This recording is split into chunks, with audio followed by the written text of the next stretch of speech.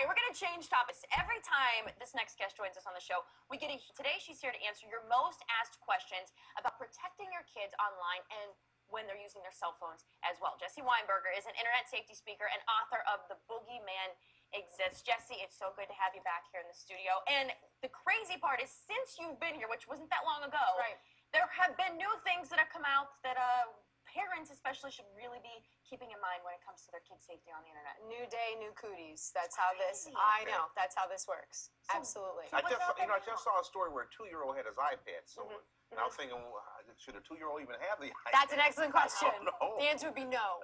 That would be a big no. Yes. So what's new? What's new since we've seen you last? Okay, so first we have to thank Danielle Brooks from Parma because she sent the question in. So she said, so she said, what do parents need to know about the worst that's out there? And so this is getting to be the worst. So this is a category, not a singular app. Okay. And the category is video conferencing and live streaming.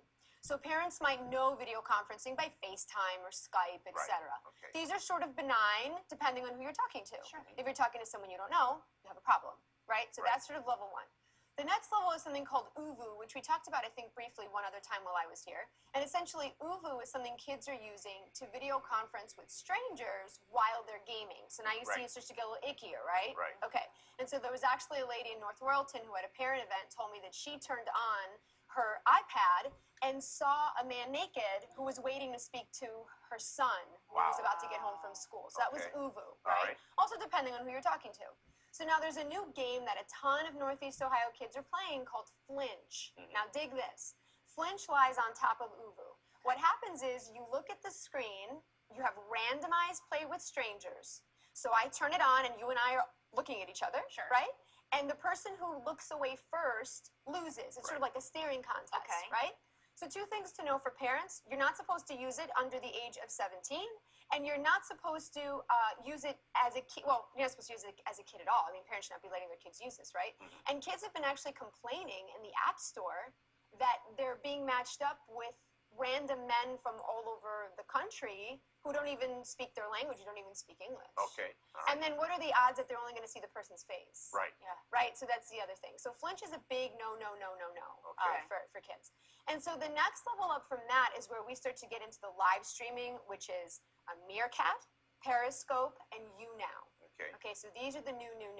And Periscope is like the thing right now, I feel like. It's totally new. Yeah, it's totally the hottest thing. In the first 10 days of its going live, it reached 1 million users in 10 days. That's one bought by YouTube, I think. Correct. So Periscope is a thing, and Meerkat as well, where basically you turn your phone on, right? And I can sort of hold my phone back there and no one would know maybe that it's on, and it would live stream whatever's happening here to the greater public, to anyone who wants to see that could view that. Correct. And so some kids will say, yeah, but you can lock it down to just friends. Yeah, but nobody does, because that's not the point of the thing, right? So obviously huge safety risks of who's looking at your kid in their bedroom or at school, or does one child have your child on a live stream? You wouldn't know that, right? And then also issues of copyright infringement. What if someone goes to a Katy Perry concert and turns on their live stream and is now broadcasting out? So that's an issue too, right? And so one of the biggest ick factors for YouNow is the fact that kids are live streaming themselves as they sleep. Okay. And because that makes perfect. I don't know why. Asking why doesn't work in this. So kids are live streaming themselves sleeping, and they're actually making money. Ick squared.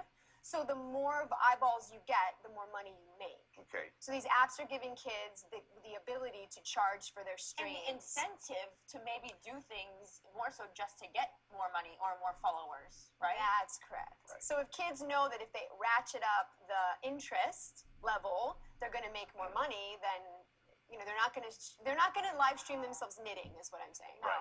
Right. Although hopefully as a parent, you've taught your kids some principles, some values. Right, but kids see, so that's a great point. Kids don't have the same sort of visceral response to pornography and nudity that we had growing up. So they don't really see anything wrong with streaming themselves sleeping. Okay. And so this is where parents have to sort of turn over every rock and know what's going on. As much as you can parent sometimes, it's just you have to hope that they know the difference between right and wrong. And sometimes you're your kids, and sometimes you don't. Right, know but the what do I difference. always say? No phones under 14. This is part of the reason why, right? And that's another one of those questions. Any other ones that are frequently? I mean, I know you get a lot of frequently asked questions. No phones under 14. Categorically, no social media under 13. They're not allowed. Those are the two bigs. And just say no, no, no, no, no. No, no, no, no, No. no. Yes, tacos. No social media. Yeah, There we exactly. go. Yes, No, no, taco, no. go to social media. No. Let's pull this out real quick. Oh, I yeah. hate doing this to you, but No, again, no. the Boogeyman exists. You can get her book, and then also your Facebook page is a great source. Right, so you can learn more at the Facebook page. It's Overnight Geek University. You'll learn all my no, no, no strategies. Love it. Thank you so much for being here. Always a pleasure to have you on the show. Thank you. And we learn something new every Oh time. yeah, all don't the we? time. Up next, we're getting creative. A very spring project that